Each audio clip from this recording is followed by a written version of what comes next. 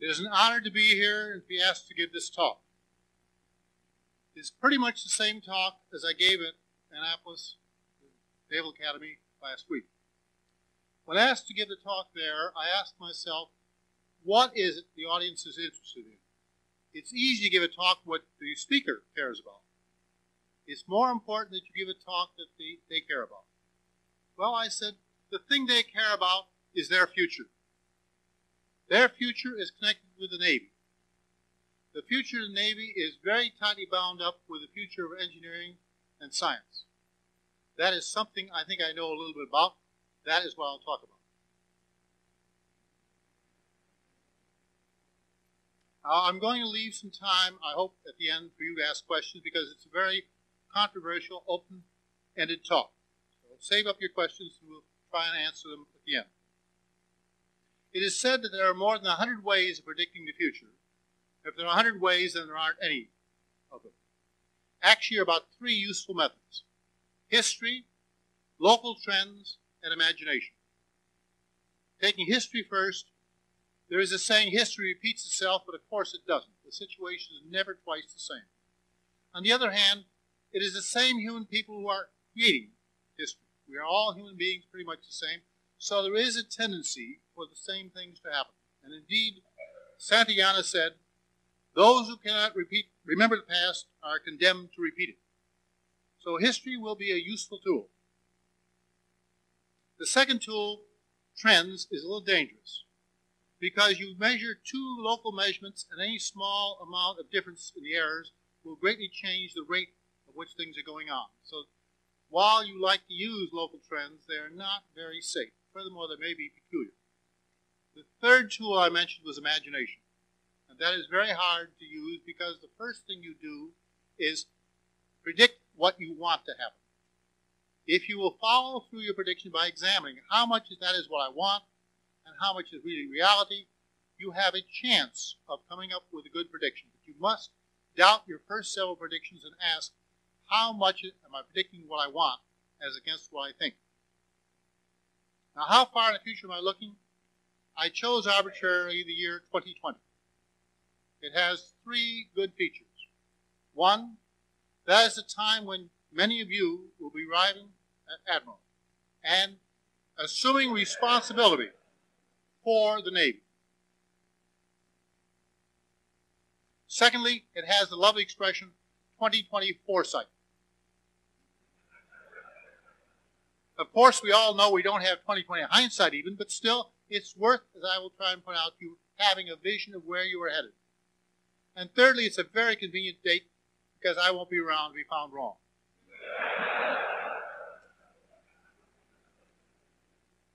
All methods of predicting the future fail on one thing, the unexpected event. Thus, if you consider my career of computing starting at Los Alamos, designing atomic bombs, we used machines which calculated something less than 1 operation per second. We operated 24 hours a day around the clock, and a problem might take us up to 3 months. Now you can do a problem in 3 seconds. It would be impossible to foresee that change. The invention of the transistor, among other things. Yes, we saw tubes were getting smaller, we saw various things, but the transistor was a little bit strange. But far more was the integrated circuit. Before the integrated circuit, the problem of interconnecting parts, the solder joint, was a very large problem of all computers. Now, while still an annoying point, it is now not dominant. The integrated chip gives you all the connections made by a different method.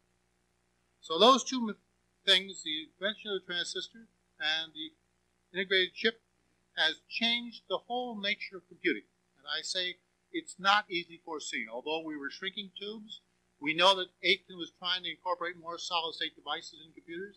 There were clues, but the idea that we'd be able to move as far as we had seems to me impossible to imagine, even by hindsight. Now, if predicting the future is hard, we do have a couple of simple rules. It is well known that in the short haul, your predictions are optimistic. In the long haul, you are pessimistic. And the reasons are quite simple. To do research in an area, you have to be optimistic. And in short haul, your optimism dominates and you think you're going to get a lot of work done, and of course, you don't. as you'll find out when you write your thesis. You don't get that much done. On the other hand, because knowledge is cumulative in a geometric progression, the more you know, the more you have, and so on, it grows geometrically, it is difficult to really understand how much progress will happen in the long run. Therefore, most long-range predictions are less than what happens. With those two rules, let's go on. It has been said that we are going through a phase change in science. Now, a phase change in physics means as I take some ice and heat it, and I'm pumping water, heat regularly, it melts slowly. But during the melting period, as I pour in more heat, the temperature does not go up. When I pass that, the heat temperature goes up again until I come to boiling. And again, I have a phase change where I put in energy and I do not get corresponding rise in temperature. That's what we mean by a phase change, and that is what is thought to be going on now in science. The claim is made that we're doing this in science because we're changing the way we are doing science and engineering. It takes time to pass from the old way to the new way. Not long ago, when I was at Bell Labs, I made a prediction. 9 out of 10 experiments were done in the lab and 1 in 10 on the computer. And I said before I left, which was quite a few years ago, it would be reversed. 9 out of 10 experiments were done on the computer and 1 in the lab. And I was more than right. We have changed enormously how we do science. Long ago, Euler wrote down the equations of fluid dynamics, and other people have added various parts for boundary conditions. But it's only recently we had the power of machines to actually solve those equations in useful forms. Now, with the age of computers, we get these solutions. For example, airplane design not too long ago was done mainly with a wind tunnel, and computers were used to fill in places here and there to interpolate and to check a little bit. Boeing and other designers have completely reversed. We now compute the design and we use the wind tunnel as a check here and there. The science is done completely different because, although we knew the equations, the machine has enabled us to change the way we're doing it. The other day, we offered to place a supersonic wind tunnel or a computer. They chose the computer rather than wind tunnel. This means we are going back to what you heard in medieval scholasticism, where they didn't look at reality, they figured out what it ought to be. And we are indeed moving that direction. And some of us worry a fair amount. How far can we go on simulation with computers without the actual verification? How much must we look regularly at the real world, and how much can we calculate? Well, you know in classical mechanics, you don't do experiments, you calculate what's going to happen. And by and large, you fall all right. In other fields, you do a little more experimenting, but it's a question of how far we'll go and how far dare we go. Well, we don't know how far we're going to go, and if we're passing through a phase, what it'll be like, well, it's hard to say. I really cannot tell you the extent to which we'll be able to encode on computers our methods as against our techniques. Can we code general-purpose mathematical theorems and really get them usefully in the machine to be used, or will we always limp and sort of have to direct it ourselves and have the machine invoke it? Now, there's another difficulty about predicting, and that is, as our society gets more tightly integrated, the feedback is more rapid, change is more rapid, and therefore you can see less far from the present position. Still, I'm stuck with trying to see 2020. Well, if it's so hard, and it is hard to predict, why bother? There's a simple reason, and I best explain it in terms of a drunken sailor story. The story goes, a drunken sailor, he saggers this way, this way, this way, this way, and at the end of n steps, random walk will get you roughly n to the 1/2 distance away. Of course he might be at the origin. Of course he might be far away, but the probable distance is n to the 1/2, where n is the number of steps. The second version is, over in that direction, there's a pretty girl. So he saggers this way, this way, this way, and he gets a distance proportional to n. Now, over a lifetime, you make many, many decisions. From the time you make the big choice to do this or that, down to how you dress on a given occasion, whether you study another hour or not. Surely there are more than 10,000 choices in your lifetime that affect your career. Well, the square of 10,000 is 100, which isn't much. And if you have a random walk life where you have not a vision of where you want to be, that's the progress you'd expect, around 100 out of 10,000 choices. If, on the other hand, you have a vision where you and the Navy are headed, you'll get something proportional to 10,000. The difference is enormous. And as far as I can make out in studying great scientists, that is one of the major differences between the average scientist and the great scientist. The great scientist has a vision of where his field is headed, and the average person simply responds to local effects and gets nowhere. Well, somewhere, but not much. Now, I'll give you an example of my own experience. At Bell Laboratories, I got computers going because I was the only person around who had much idea. Coming out of Los Alamos, I naturally had an idea. But I didn't want to manage, so I finally took a leave of absence, hoping to get out of managing. A friend of mine took over. Well, he had no vision. He was a very nice person. When I came back and watched him, I saw him promise something in the morning to somebody, and promise something else in the afternoon, which negated the effect of the first one. He had no vision, and instead of marching forward to goal, the computing center began to drift in a random walk. It's very easy to see, and you notice it all the time, and most people do not have a vision which they'll persist in following. Now, it doesn't really matter what vision you have to a great extent. For example, Michelson, of Navy fame, having measured velocity of light and other things, when he was forming his ideas in the late 1800s, had the vision, as many other people did, that the future of physics lay in more accurate measurements. And that's what he spent his life doing. I don't want to belittle measuring as being trivial. After all, the most recent Nobel Prize was given to 3 guys because they made more accurate measurements. It's an important topic. But right over the horizon was quantum mechanics, special relativity, general relativity, and the new quantum mechanics. None of which he foresaw, and to a great extent, none of which he really accepted. Nevertheless, because he had a vision, he did very great work. And I'm using that as one single example to say the vision, the particular one you have, is not so important as that you have a coherent vision which causes your life to be cumulative rather than self-canceling. Now, history is one of the major tools, so let's look at the situation in the late 1800s when Michelson was working. We knew that the black body radiation curve, we had a theory for the low frequency, which went off to infinity to high. We had a frequency at high frequency, which went off to infinity to 0, both of which we knew fitted partly, but not very well.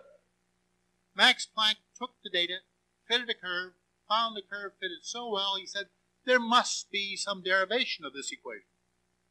So we started deriving it and couldn't get it. He finally used the method they taught you in calculus. Drop back to the finite case, calculate it, and go to the limit.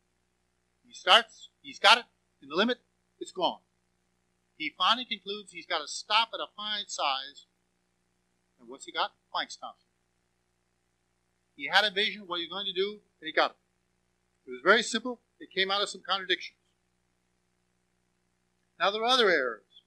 In the matter of radiation, we felt that the atoms, electrons going around the atom, auto-radiate and consequently lose energy and collapse into the atom center.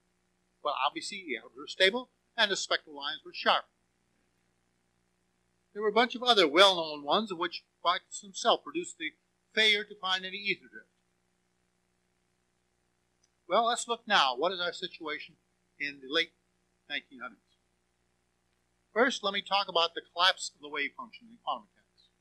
And to make it simple for you, cabinet, think of light wave coming in a telescope. You pictured a wave in physics coming in and hitting a telescope.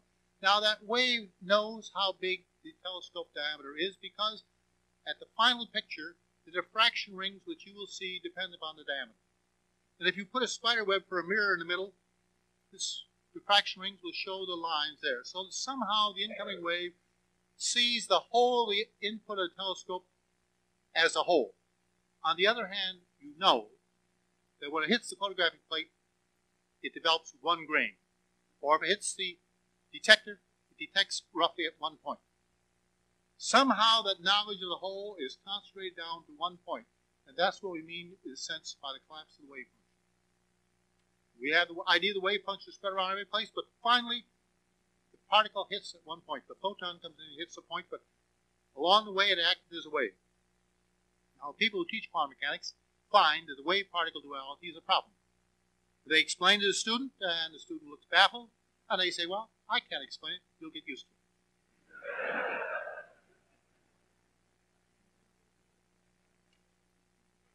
Well, Alain Aspect in Paris has done the following experiment about things.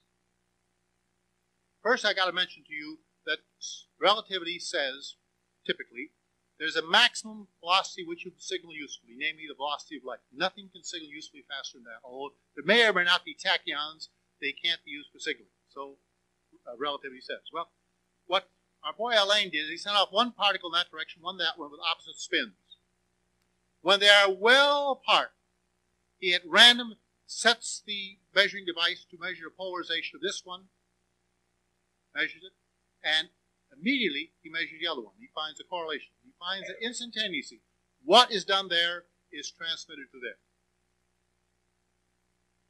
What are you going to say? It contradicts relativity. Quantum mechanics and relativity are a flat contradiction there. Now, by doing a random experiment, there's no setup until the last moment as to how the polarizing instrument is going to make. So there's no way of slowly transmitting information back. It comes from a random source way over at some other part. Now, if you believe in a quantum mechanics version of Copenhagen, you believe the thing is at some state only when you measure. Between states, it's not any particular, between measurements, not any particular state. Recently, that's been verified in the following way. A bunch of molecules are put in a given state and left alone. If so, they'll gradually drift into a bunch of different states. Instead of that, the man, something thousands of times a second, makes measurements on the state. And because he's had very little time to drift, it's pushed back to the same state. And after a long time, they're all back in the original state. They have not been able to drift. So the idea that the quantum mechanics puts the thing in a state seems to be partially verified. Now, another item you may know about is you've read, I'm sure, about gravity waves. Every number of people are going to build gravity wave devices. They must have thought they could detect them. And we've improved detectors by factors of thousands, and we haven't found them. Well, what happened to them? If they exist, are they too small, or maybe our theories aren't quite right? So another example of failure is the top quark. We set out to find the top quark, which we believe is there, and we thought it had about so much energy, and we looked for it, it wasn't there. The Europeans had to give up. The Americans took over and pushed it up a bit, and it wasn't there. And now we're hoping that the super collider, if built, will give us enough energy to measure it. But it means the particle is heavier than we thought it was. The more energy required, the heavier the particle must be, and already some of us are doubting that you're going to find it, that maybe it isn't there, in spite of all our theories saying it ought to be. Another disturbing question is the probability that arises in quantum mechanics clearly is not the probability a professor of mathematics taught you. Their probability was a real number between 0 and 1. In quantum mechanics, it's clearly a slight disguise of a complex number. And being complex numbers, that probability allows for interference. And that's what you find. So it's really the kind of probability which fits our needs and contradicts our usual one, but it means that probability in quantum mechanics doesn't mean what it means in a math course. And indeed, the physicists are not clear what they mean. There are various schools of thought. Because the theory was going pretty well set, and Born said, hey, the square of the amplitude is the probability. It was grafted on the last minute. There are no postulates at the bottom. It's sort of put on at the back end. Now, some physicists believe it's probability of a single event. Other ones think it's a tendency over many cases. You have the same two ideas of probability in your head. Well, since it's complex numbers, it's got more and it behaves differently. In cosmology, there's a redshift which is believed to be Doppler effect, but some reputable astronomers have produced evidence that there may be other reasons for producing redshift. The redshift can't explain some things that are happening. But it contradicts so much theory they're sort of brushed aside. Again, the Big Bang theory, which you read about, suggests a great deal of homogeneity, but we're finding more and more detailed, large-scale structure in the universe, much more than we can presently account for. At the moment, some of the quasars far away are too far evolved to justify what we think they should be if we came from the Big Bang originally. And we also know that we can't detect about 90% of the mass that we think is there, and maybe as much as 99% we have never seen, don't know where it is, but we believe it has to be there. So there are a large number of things which are troublesome. Thus, the situation now in physics is not so different from what it was 100 years ago. Next, you ask the question, will we have some new theories? Or won't we? Well, when theory is contradicted by experiment, there are a number of things one can do. Often one can adjust the theory a bit. One can redefine a few words. One can reinterpret the meaning of the results. But sometimes one has to abandon the theory. So whether we'll abandon and find more or whether we won't is not something I can tell you, but something you will have to think about, because by 2020 there will either be some new theories saying things quite different as relativity and quantum mechanics came in, or we won't have them. There's big questions out there which are contradictions. We don't know what's going to happen. Now, added to this difficulty is the growth of science and engineering. Typically, the amount of knowledge in science and engineering doubles every 17 years. Since the time of Newton, that has happened. Bell Labs, I watched the years I was there. The number of scientists doubled every 17 years. Never mind that various presidents tried to cut down recruiting, this, that, and the other thing. It was pretty steady state, doubling every 17 years the number of employees. And when I left, 17,500 people were trying to improve what 2 people built. Now, if you take these years from Principia, which is good dates of Newton's, when he published it in 1687 to now, you find that doubling every 17 years fits. Now, how have we handled this doubling? We are not smarter than Newton. Our minds are not that much better. We have coped with it by specialization. We now specialize very hard. I attended a meeting of a group of people devoted to one topic, the testing of integrated circuits. It was clear these people were spending the major effort of their life on how can you test integrated circuits coming off a production line. That's how specialized we can get. Well, if this doubling were to go on 340 years, that's 20 doublings, that's a factor of 1 million. And we would have 1 million fields especially for everyone now, and you know that's not going to happen. In the time frame which I'm predicting, up to 2020, that's going to produce about 3.5 times as much knowledge as we now have. Something like that if we go on. It's not clear we're going to. We, by and large, refuse to face the fact that we're growing knowledge so rapidly we can't keep up with it. And the idea that computers will help us, yes, to some extent, but when it comes to understanding things, I'm a little dubious of it can do much. Yes, it can gather data, it can process data, it can select files, but sooner or later I have to read the stuff and understand it. At least I think I do. Another aspect which is bothersome. Over much of my lifetime and earlier, the sciences got a very disproportionate share of the brightest people going into college. The dumb ones majored in education. Now we are not getting that large a fraction. We are still getting good men now and then, and of course other fields are getting it. It's something like religion in the Middle Ages. In the Middle Ages, the church got some of the best minds, and now it's not getting an undue share of best minds. There are good people in it, but no. Now, if you happen to believe that science is done by the great man or the great person, then we're not going to have our supply of great people. If, on the other hand, you think a team of second-rate people can do what one person can by mass rather than quality, then the situation is different. Whether it is the usual story, you want a baby in 1 month, you put 9 women on a job. Whether it's that or whether, in fact, you must have the great men is a question, because we are not going to have our supply of really great men. But we see big science coming up with many, many second-rate people, and it's not actually clear how it will come out. I cannot answer the question. It will depend on how you think.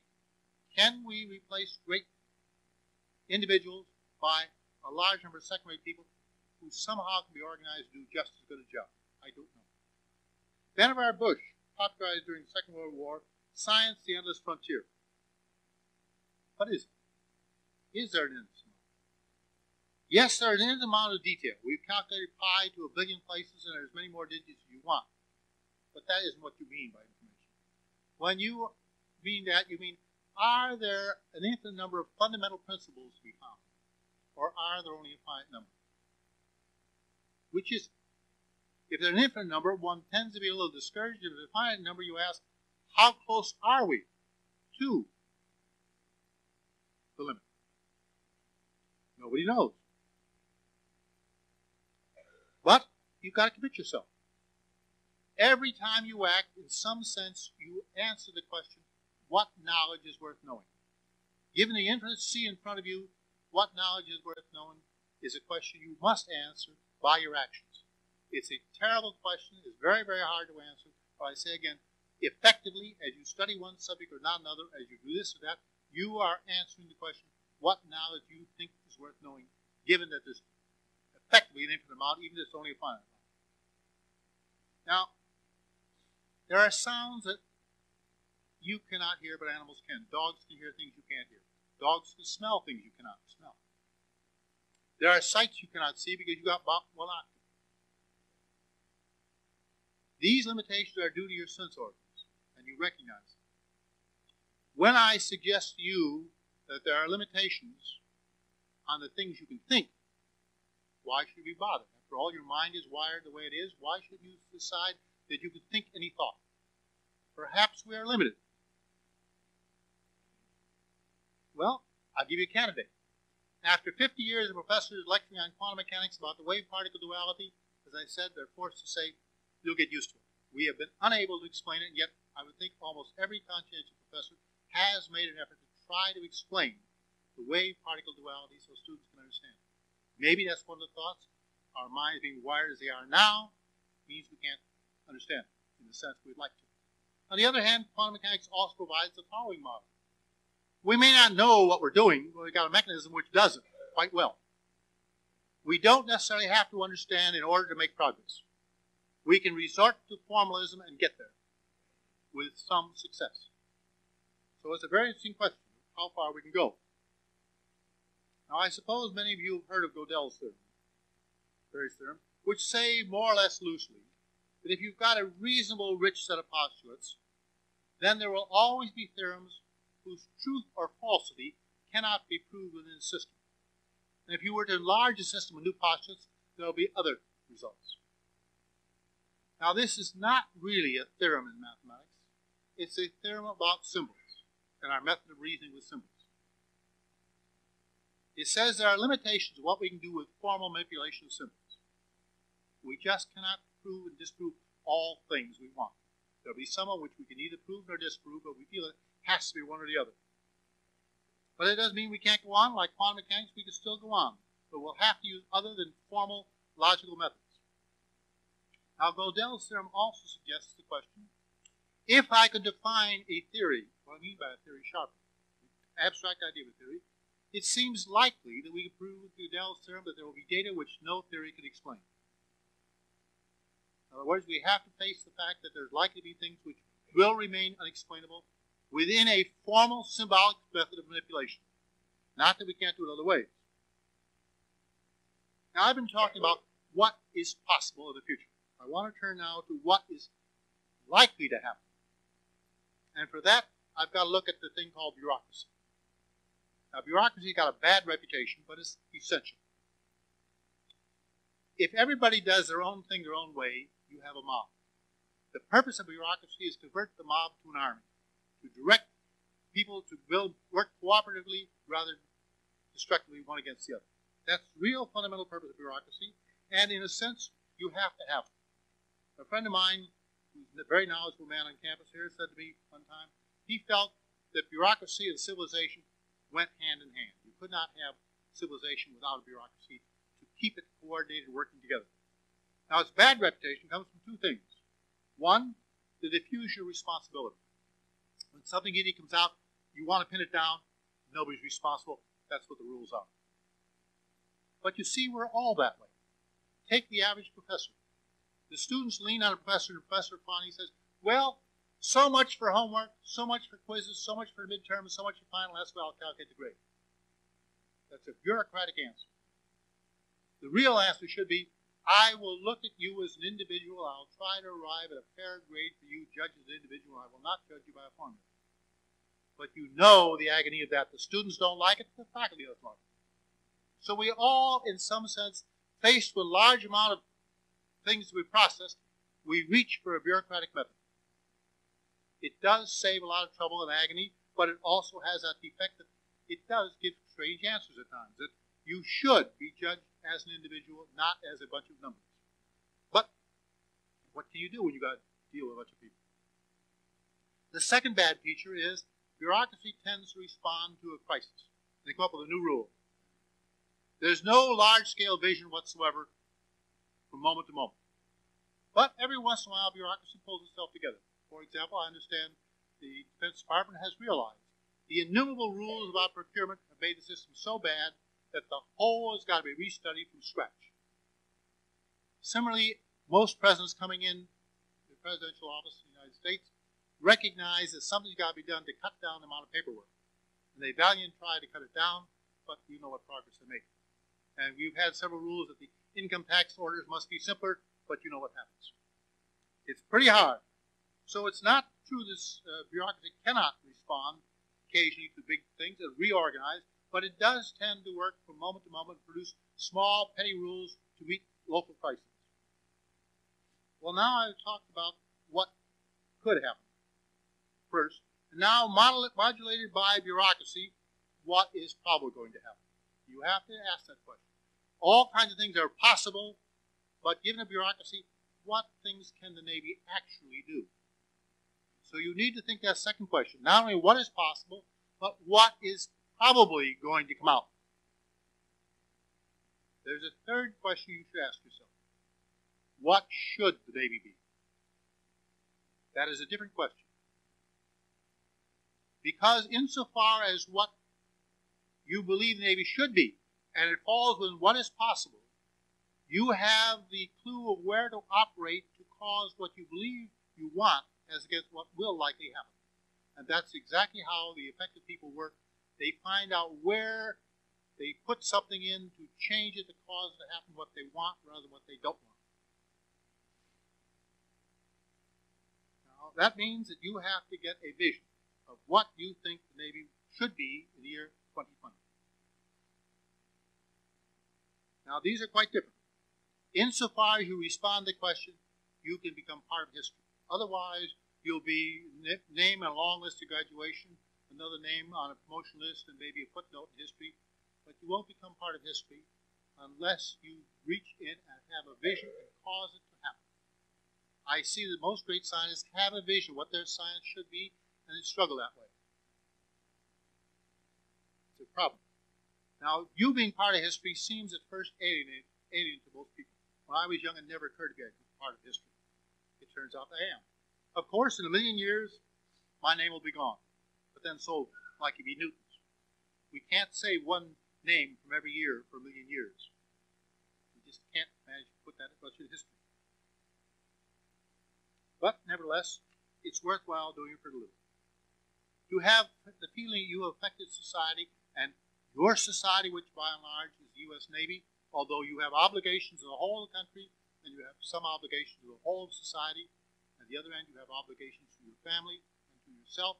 You have a whole cascade of obligations, one of which is the future of the Navy, which your life is bound up with fairly closely. Now, I have indicated, I hope, that insofar as I can see it, those who make a difference and go into history are those who have a vision of the future. They walk the farthest. And I came and agreed to give this talk mainly to get that point across. I want you to think systematically about your future and your Navy's future, not what could happen, but what you believe should happen among the things that might. Now, I've often said to people, there are three kinds of people in the world. There are those who cause things to happen. There are those who stand around and watch, and the vast majority who don't even know anything is happening. I want you to be one of the first. If not the first, surely the second. Now, you would not be here if you did not have the ability to matter. You couldn't have gotten into school. The school is trying to give you the background so you will have the ability to make the difference. My problem is to get you to form a resolution, that you have a vision of where you are headed and what you believe the U.S. Navy should be. I will not presume to tell you. That's up to you. And it doesn't matter, I'll say again, a great deal, whether your vision is this way or that way. The person with a vision goes a distance, and the person without a vision waffles around and accomplishes very little. So, I trust you see my problem and what the challenge is. how do I get you to have a vision and pursue it? Thank you, and I'll answer any questions you got.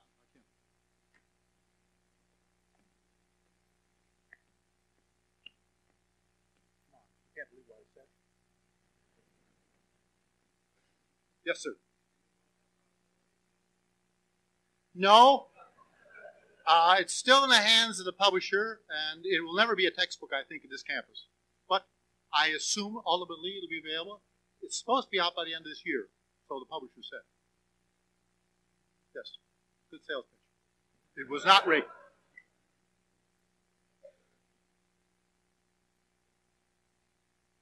No more questions? Come on.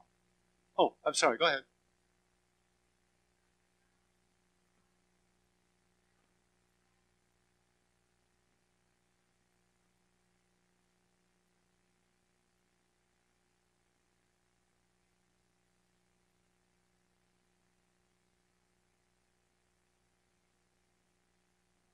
Yes.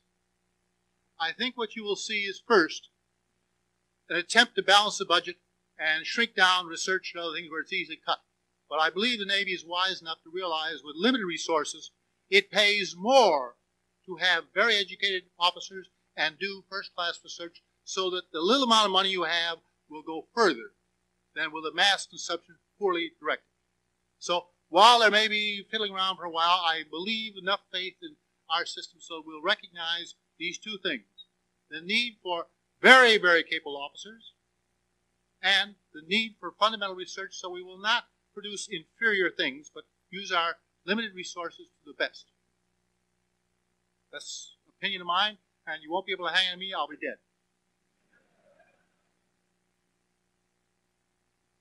Yes, sir?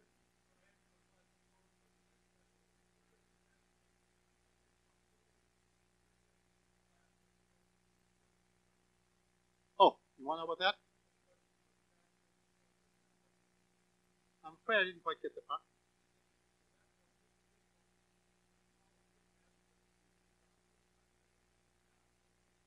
Oh. My most difficult scientific question was, what are machines going to mean to society? That was my most difficult one. I spent far away most time on it. How are they going to affect society? Well, you've already seen such enormous effect, you can't believe what we said in the early days when we got one operation per second. Or even when we got faster machines, when the machines cost so much that only we could do number crunching. We couldn't do symbol manipulation. We couldn't afford it. Nobody could pay the bill. Now, I have a computer at home, more powerful than all this equipment we had at one time at Los Alamos, and it sits idle 99% of the time.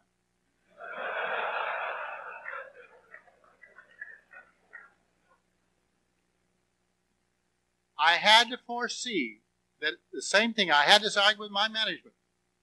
They wanted me to use the machine full-time. I pointed out to them the telephones on their desk weren't used full-times. And to be a little cruder, I pointed out to them the toilet facilities were not used 100%. Why did they have redundant stuff there? Why not redundant computers? They could not believe we'd have redundant computers, and now we all have computing capacity lying around easily. To foresee that was very hard. And to foresee the psychological consequences of how we're going to get people enlisted in the business was the hardest task I had to do, I think.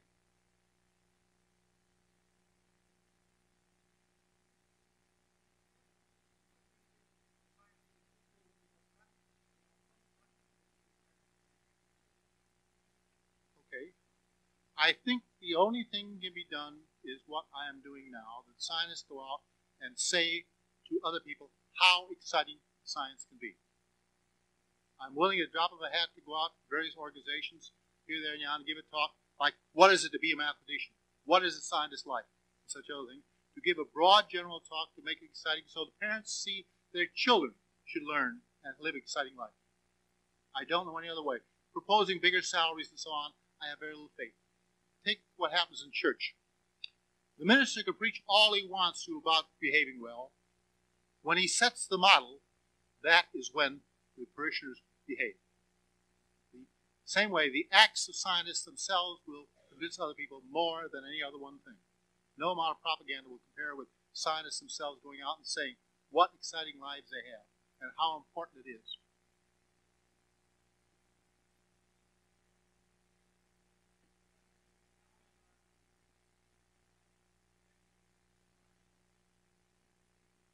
Yeah.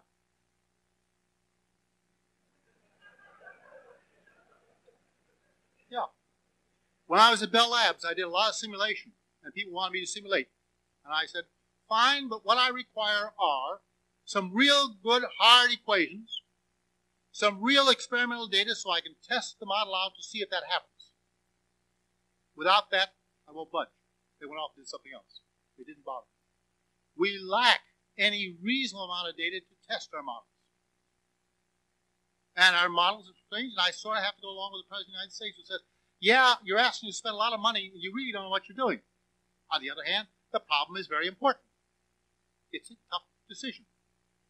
I don't think I wouldn't act on most of those simulations. They could be almost anything. Most of the time, the simulations are built to get the result they want, as did the Club of Rome.